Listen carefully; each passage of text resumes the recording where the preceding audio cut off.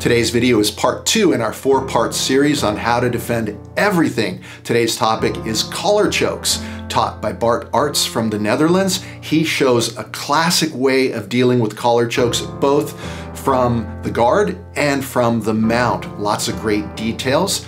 If you like content like this, don't forget to subscribe. We are closing in on 50,000 subscribers, which is pretty cool, and you can help push us over the edge. Or if you'd like to support the channel in a more direct way, we've got some great swag over at artofskillgear.com, and also I've got instructional courses at rickellis.com. Collar chokes, let's check it out.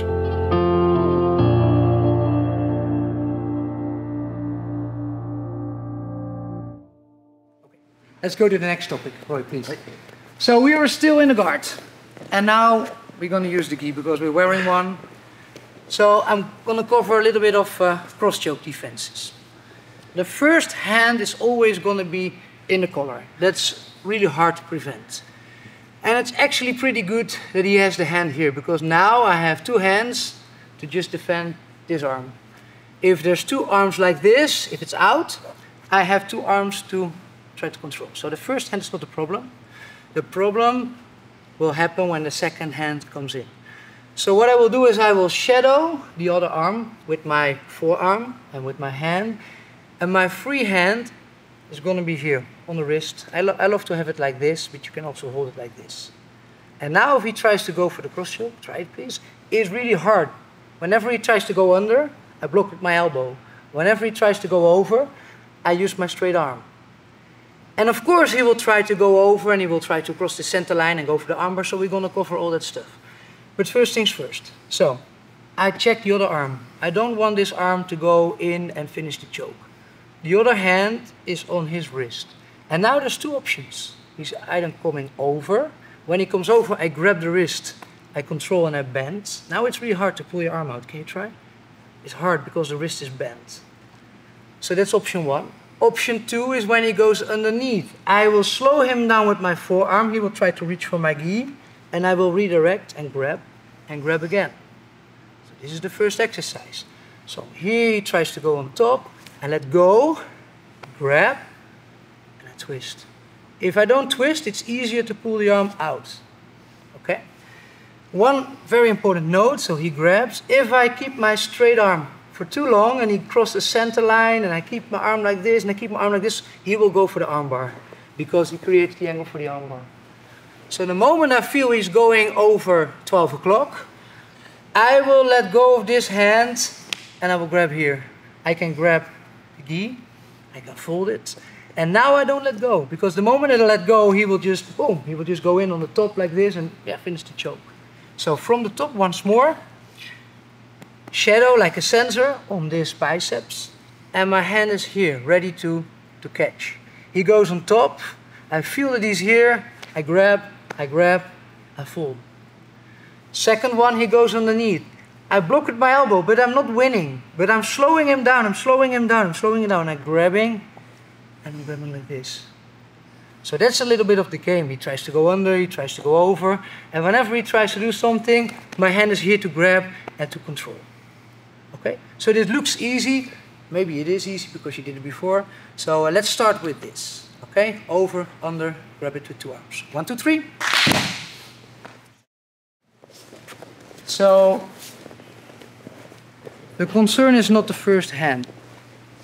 This probably gets in. It's very important where this arm is. If I'm just controlling the bicep and this arm is resting on my lap or it's somewhere here floating and he goes on top, I'm too late. The choke is there.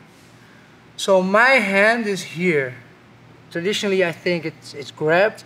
I like to have it like this with my thumb and just like a shield here, like this. The moment Roy goes over, I cannot hold it like this because my arm is in danger, so I go here. I can grab the fabric, I can grab the arm. This is a nice little detail to fold the hand like this, so he can't retract. Now, from the other one, when he goes lower, I will slow him down and I will try to, you see the same hand? It grabs the wrist and it grabs the forearm. Now, of course, I'm going to be late. So let's say that Roy goes under and I slow him down, but he's able to grab my gi.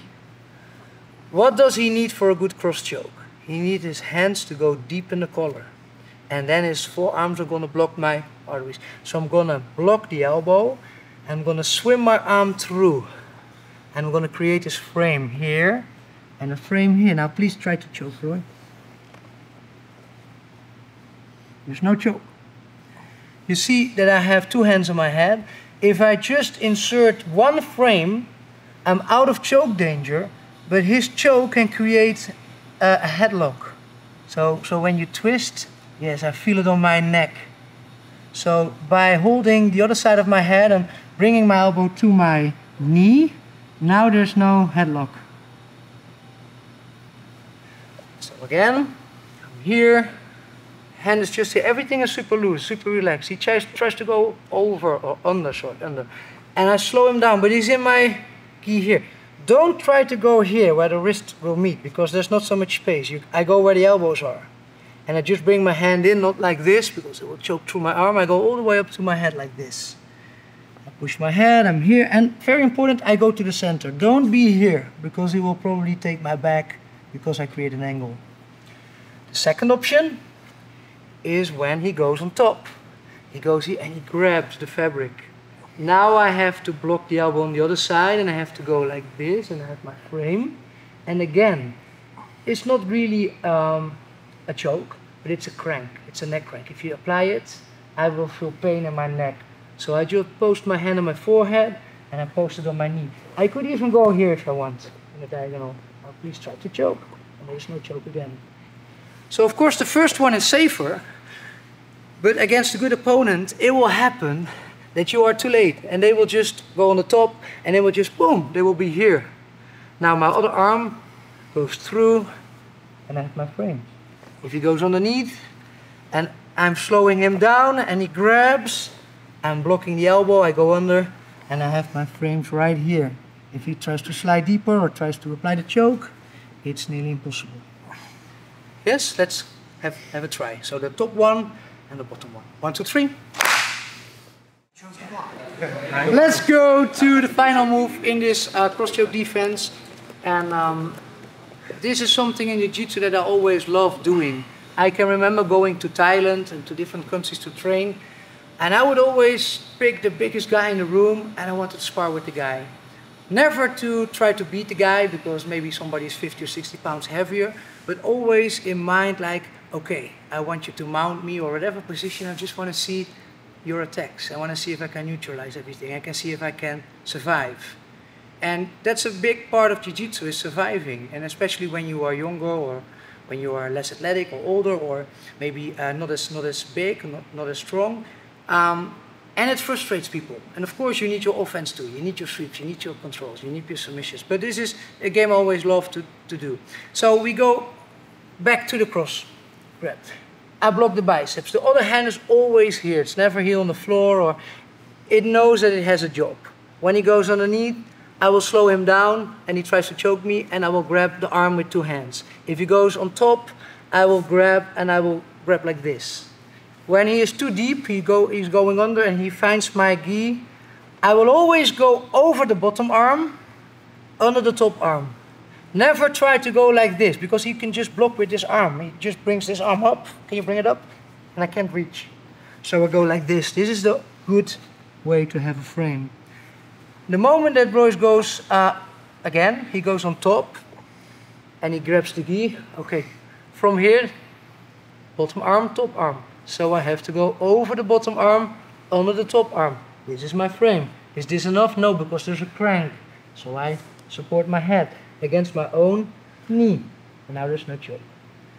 Now the last one. Let's say he goes underneath, but he has this deep grip. So the hands are positioned well. If he pulls me tight and he brings his head up, it's done deal. I have to tap. So there's one last option that I can do. The moment that he's deep in with two hands, I grab his gi like this. I'm not going deep, I'm exactly here. My pinky is right here. And what I will try to do is I go up. Please try to apply the choke. I go up, and I pull the gi, and I go here. Oh. And he will let go of the choke, or tap, or pass out. So this technique is called a masapao, like making bread. And there's some very important details. So again, he is too deep. Okay, maybe this will not happen. I need this arm to be here. If he's too close, I will have to tap. But this is a possibility. I go here with my hand, not too deep, not like this, right here with the pinky. I will go up on my feet. Can you close the guard just a little bit higher, please? Perfect. I will go up on my feet and I will stiffen this arm. With the other hand, I grab the opposite collar and I pull him down. And I just stiff arm. And when he tries to choke, his choke is not working because he needs to bring me close. My choke is working because my arm is straight. Watch this knee. This knee is super important to push a little bit like this. If the knee is just wide open, he will spin for an arm lock. He will just spin for an arm lock, boom. So I always have to take care of the arm lock. So he's here. I go over the bottom arm. I grab. I don't have much time. I have to go up on my feet or I can stay low. I prefer to go up. My arm is straight. Try to go for the arm lock, please. He can't. He feels that the angle is not there. And I just straighten my arms. And there is a choke. There is a choke. And he will let go and I will let go. So one last time. So the choke is here. The first grab. I will try to grab the arm like this. This is the best one. If it doesn't work, he's underneath. I will try to go for the frame. Second option. Third option, he's too deep. So I grab and I go up. And from here, I get the slack out and I just stand like this. And I just push. I just push. And he lets go. And I'm back in the guard. Let's give it a try. 1, 2, 3. Okay, you're all doing great. We're gonna do the same stuff, but from a different position. And maybe this is even cooler because it's from the bottom mount. And it's a position where lots of people fear triangles and arm triangles and cross chokes and arm bars. So it's pretty nice to be safe in this position. So I'm not going to show you any new techniques. I'm just going to combine it with one upa and that's it. So the first grip is going to be here. I don't mind this grip. I love this grip. But the second grip is the thing. So again, my hand is here and my arm is here. Don't block with your hand because if he tries to push through, and he's strong, he can go through. So I block with my forearm. So it's my upper arm bone that is blocking it. It's skeleton instead of muscles. So when he tries to go over, I can just grab him like this. And it's annoying because if you try to free your arm, it's a little bit trapped. And of course he will be able to pull it backwards please, but I go back to the biceps. If he goes underneath, it's the same thing. I slow him down and I will try to grab here. Or when he grabs my gi, I will go for the same thing, for the frame. Now I have the frame, try to make the choke, please. It's not happening. I can use his thigh now instead of my knee. A cool thing is when he grabs, and I block the biceps, when he goes over the top, I will grab the arm, I will trap him, and I will roll him to the side. Don't be too excited, because the moment that you let go, he's like a karate chop and he finishes you off. So you have to be like this and enjoy a little bit your upa or trap and roll. And then you look at the guy like, hey, that was cool. And I let go of this arm if you let go of this arm. If he doesn't let go, I don't let go. Because the moment I let go, boom, he's going to choke me. So again, so the first level of defense, because here it's very obvious. If I keep my arm stiff like this and he goes over, he will slide to the mount or the S mount and he goes for the armbar position. And this is not good at all. So this arm has to know when it has to go. So this is the clock, 12, 1, 2, 3 o'clock. So when he passes 12 o'clock, I just let go. So there's no armbar now. Don't keep your arm here. As soon as he goes over the 12 o'clock, I go here and I can grab on and maybe do the trap and roll. Because the cool thing is he can pull the other arm out, but he cannot pull this arm out. So it's the perfect way to bridge somebody off. Secondly, if he goes on top, maybe he is able to grab something like this, boom.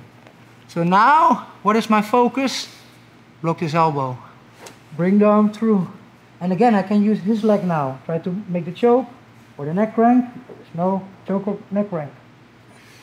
If he goes underneath, he tries to go underneath. He enters the gi. I open the other elbow. I go underneath. You see, I'm not entering here, near the wrist. I'm entering near the elbows. I go all the way through, not like this. My elbow has to go all the way through. And I place my palm of my hand on my head like this. And I have the other hand also here. Now there's no choke. So this is just a fun game to play. So you give the first hand, Roy tries to go underneath or on top, and I'm just feeling whatever he tries to do. He goes on top, no. He goes on the bottom, boom. And I try to go here. If you're here, don't be in a hurry to let go. Maybe what you can do is just let go of one hand and just go like this. This is something I like to do, or maybe with the gi if you're not allowed in competition to do this. But just if he holds, just give him a little impact like this, and now we're neutral again. Let's try this. 1, 2, 3.